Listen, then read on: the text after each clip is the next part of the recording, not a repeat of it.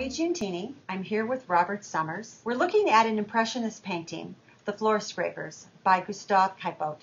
The Floor Scrapers is such a different depiction of manual labor than, say, Courbet's painting of the Stonebreakers. Courbet's Stonebreakers shows two men working outside, breaking stones in the heat. And this is Courbet's homage to the working poor. On the other hand, you have Caillebotte, who is painting three men inside this gorgeous room already, made more gorgeous by the lighting. What's interesting about this is that with Courbet's image of the Stonebreakers, the men are anonymous. With these, you can see their face, and they're also half nude. They're inside. You would expect the Stonebreakers to be possibly half nude, but they're not. They're fully dressed, as opposed to these men who are half nude and in this kind of kneeling position, scraping forward towards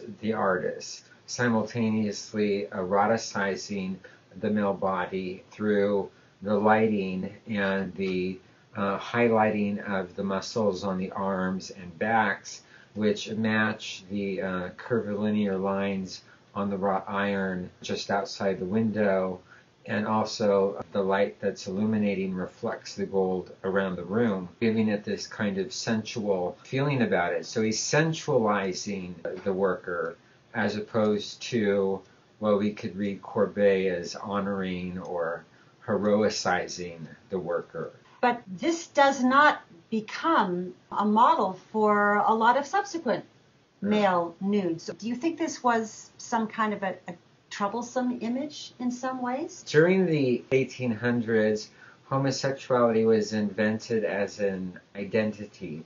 Before then, it was just an act, committed an act of sodomy, and you could have been arrested.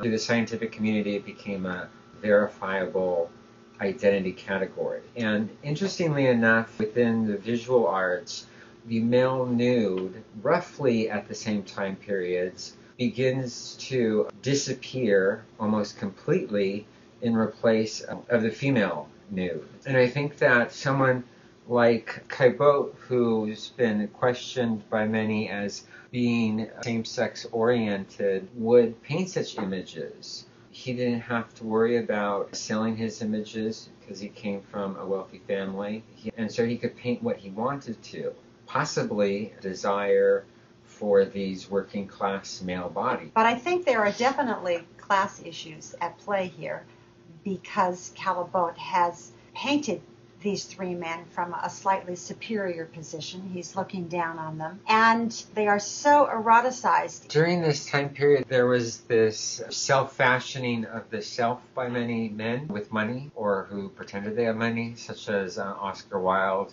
or Marcel Proust, or the artist that we're talking about here. Many people who enacted this kind of lifestyle that many would call decadent, even in France during the time, wearing expensive suits, etc. And the flaneur and the dandy are kind of examples of this figure.